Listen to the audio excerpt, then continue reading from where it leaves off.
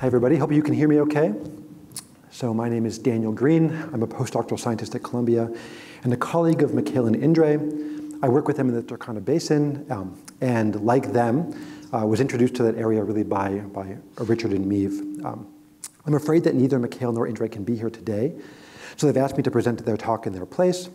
Their talk is titled, Collection Bias, Making Use of What Everyone Knows. Mikael and Indre extend their warm greetings to everyone here. They encourage you to reach out to them. You can see that I've noted their emails up above. And they, above all, are thinking about Richard during this week and tribute to his life and work.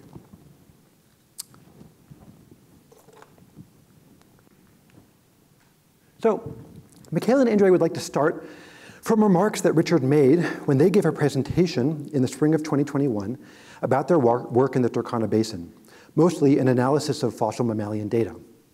This was in TBI's excellent seminar series. Richard was very positive, almost polite even, but he also made some important and critical remarks that form the basis of their talk today. You might even call this talk a kind of belated response to what Richard said at the time.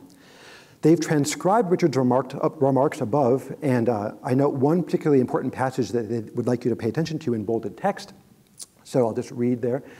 When I started the work at Turkana, and conditions were very different, we had a very specific set of instructions as to what was to be noted and collected and what was not to be.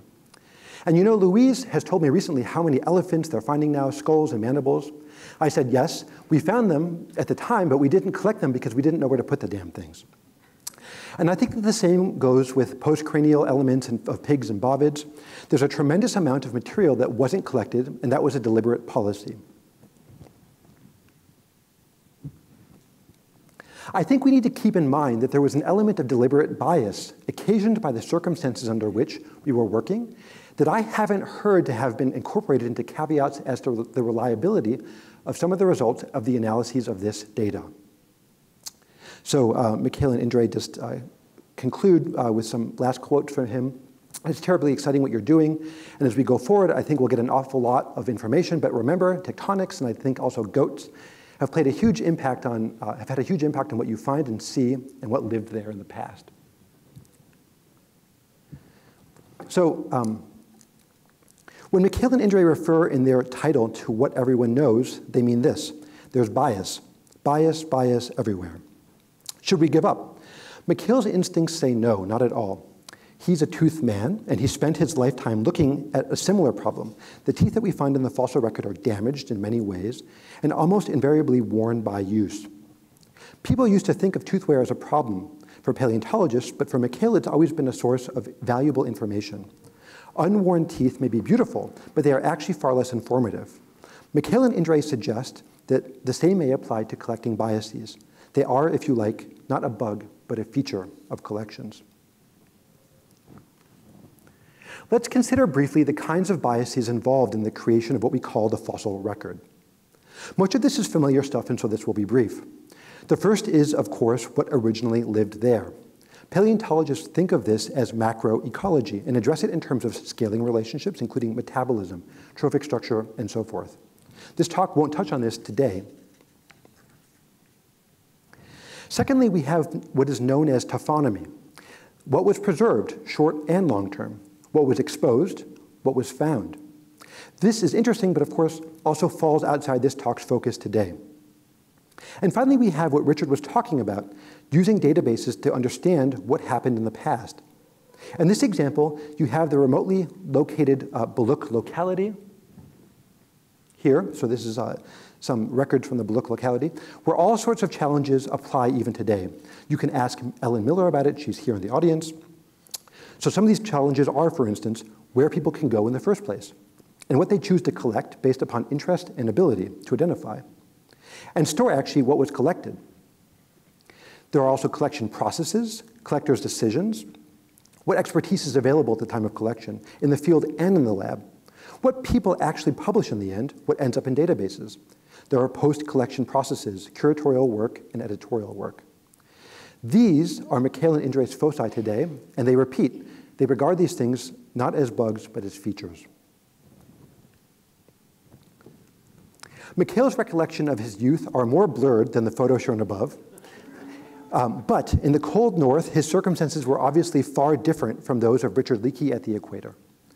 But Mikael's father kept National Geographic magazine, and so they were actually well informed of the amazing work of the Leakey family and of Richard's discoveries in the Turkana Basin almost as they happened, and they were enormously excited by them. Although Richard was only 10 years ahead of Mikael in age, Mikael says that Richard was so staggeringly far ahead of him in mileage that it never even occurred to Mikael that their paths might one day cross. Mikael didn't even become a professional paleontologist, he says, until Richard had already moved on to more urgent concerns, such as conservation, and Mikael's own fieldwork, when it started, didn't take him to Africa, but to the deserts of Asia. You can therefore imagine Mikael's astonishment when, in the spring of 2010, he received a letter from Richard, inviting him to a workshop at Lake Turkana. Mikael says that he still doesn't quite know what had happened to him, but let him just say that it didn't occur to him to turn the invitation down. So there Mikael was, and you can see him circled in red, in the middle of the Turkana scene. These were early days in the development of the TBI field stations. There was a lot of excitement, and it wasn't just about the science. Mikael had never imagined that he would do more than attend the meeting and get to see Lake Turkana for once in his life. But somehow he got more involved and ended up suggesting to me that they could do something there, similar to what Mikael had been doing in Asia in the previous decade: fossil rainfall, ecometrics, and so forth. And so Mikael did get involved, more and more. Sitting with me on the roof of the lab building at Turkwell, poring over the data, combining additional files from here and there with René Bobet's database into one extended master file, learning the meaning of collecting areas, air photos with pinpricks, and popcorn gravels. A high point was meeting Isaiah Nengo at Turkwell, before Isaiah met the fateful 13-million-year-old juvenile ape called Alessi that catapulted him into fame, and perhaps eventually also contributed to his tragically premature death at the height of his career. Mikael and Indre are proud to be carrying on Isaiah's vision in the Turkana Miocene project, well represented at this meeting, as all of you know. After several rejections, Mikael and others finally got a project funded by the Academy of Finland. The ECHOES project would bring together older veterans and younger researchers to compile, revise, and analyze the full set of mammal data from the Turkana Basin in Kenya. ECHOES organized 2 workshops for the participants and collaborators. This photo is from the first workshop in Helsinki in the autumn of 2017. The photo is from the very cool interior of the science campus of the University of Helsinki. And here they all are, squinting in the September sun. ECHOES was, of course, what brought Mikael's colleague and co-presenter Indre into this mix. And this is where he hands things over to her. And I should just note that Indre and Mikael are both very excitedly watching. So Indre entered the ECHOES project as a data analyst. This is one of the first outcomes where Indre, Mikael, and others reconstructed paleoclimate in the Pleistocene of the Turkana Basin based upon dental traits of mammalian communities. So this is their famous ecometric work. This paper was published in a special volume on the occasion of Richard's 70th birthday. While doing this work, it was obvious that if we want to reason for real from the fossilized communities to the living ecosystems at large, it is not so much a question of running the fanciest analytical methods than it is about making good sense of the data. As always, where does the data come from? What does the data represent? The ECHOES project was a lot about making sense of data at large. It was about the synthesis of the data. The picture here shows the second ECHOES workshop in Turkana, out of which came the synthesis file. Here you can see a snapshot of this file compiled by Kari Lintalaxo. It's a compilation of over 50 years of collection data from multiple sources and databases in the Turkana Basin. Colors indicate where attention is still needed. You know them very well, so you won't be surprised, of course.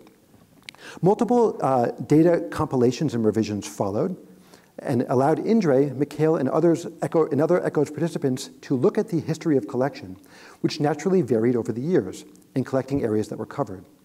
That's a normal way that collection field research works, depending upon funding, research questions, teams, and more. So here you can just see how many specimens are being collected over time. And you can see that there's version 47 there, and there's even more versions that have been produced afterwards. Naturally, collection volumes also varied taxonomically. This shows the proportion of taxonomic groups collected in different years. So Indre and Mikael see, for instance, downward trends in fossil and large mammals collected as collections filled up, and also as the work of individual researchers became less constrained.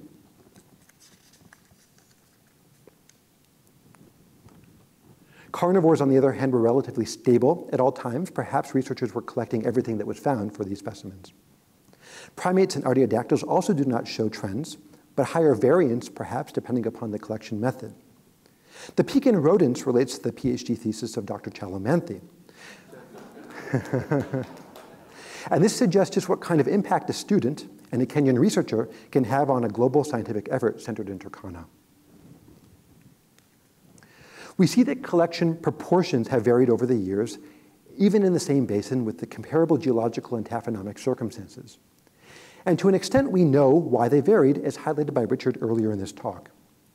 The majority of the fossil record is like that. It's collected following research and funding priorities. If inevitably so, how then about analyzing the communities? How can we rigorously reason from fossil databases about the living communities they represent? And what is a fossil community after all? The good news is that we can analyze the collection processes statistically, somewhat like taphonomic processes. We can quantify from observational data how fossils make it into the fossil record. And we can use that information for reasoning about communities, including answering what is a fossil community. So this is Lothegum. Indre, Mikael, and others from the Lothegum Research Project and TMP collected data for this pilot study during the TMP field season last year. The data covers a bit less than 300 fossil observations, out of which 42% were collected. The features noted in this study include the body part and taxonomic ID to the family level, the size of the fossil, its preservation, its completeness, and most importantly, of course, what fossils the team chose to collect and not to collect. They then used this data for a pilot study to build a statistical model to predict the probability of collection. The simplest model is a logistic regression. It's a linear model with a nonlinear twist at either end. The weights on the y-axis, which you can see over there on the left, can be interpreted similarly as for a linear regular regression. The higher the weight, the higher the contribution towards the probability of collection. So here, this model is fit to the Lothegum data set just described. And you can see, for instance, that primates and carnivores are highly likely to be collected. Crocodiles and fish and turtles are highly unlikely to be collected, or less likely to be collected. Undetermined taxa have a low probability of collection. And body parts, horn cores and teeth have high probabilities. Vertebra and such have low probabilities. Surprisingly, and somewhat counter to expectations, size, preservation, and completeness in this model do not carry much weight in either direction. Digging into the data, the fieldwork practices, it became obvious that their importance, that is the importance of size, preservation, and completeness, depends on specific context, but how? So there are other ways of looking at this data as well. This is a decision tree, another classifier, a nonlinear local model that can capture different dependencies in different circumstances. Each leaf at the end of the tree represents an outcome. The percentages in orange and blue predict the probability of collection, with orange indicating high probabilities and blue indicating low probabilities of collection. We can see here in this pilot study that if we were dealing with an elephant, for instance, then teeth are very likely to be collected and feet are unlikely to be collected. If we're looking at artiodactyls, things are more complicated. Collection depends on the body part, preservation, completeness, and size. So this is a pruned tree, pruned deliberately for better generalization here in this talk. Thus, we can also see that some probabilities are not 100% or 0%, which would mean collect or not collect. For instance, we can look at carnivores and perissodactyls. We can potentially grow a deeper tree from these nodes to find what further depends upon what. At the same time, primates are still very confidently likely to be collected, and reptiles are still very unlikely to be collected. So collection depends. And this way we can potentially quantify on what it depends. Cross-validation, perhaps in other studies, reassures that many of such patterns are generic and predictable. We can model the collection process to quantify what we already know intuitively. This can then be used to reason about fossil communities at large and the processes involved. Thus, our response to Richard's remark at the beginning of this talk is not that it's a hopeless mess. We, the community, can deal with it, also quantitatively, as knowledge accumulates. Mikael and Indre are very much missing all of you and looking forward to when they can see you next. Indre will be in the field intercana soon, so many of you will see her there. She's just won a major grant from the Finnish Academy to continue this work, looking at macro evolutionary processes and in particular tracking mammalian and plant functional communities from the Oligocene to the present. She's hiring a number of graduate students, so students in the back, if you're interested or if you have graduate students who you might have in mind, please do be in touch with her and with Mikael. And with that, please thank the two of them who are watching.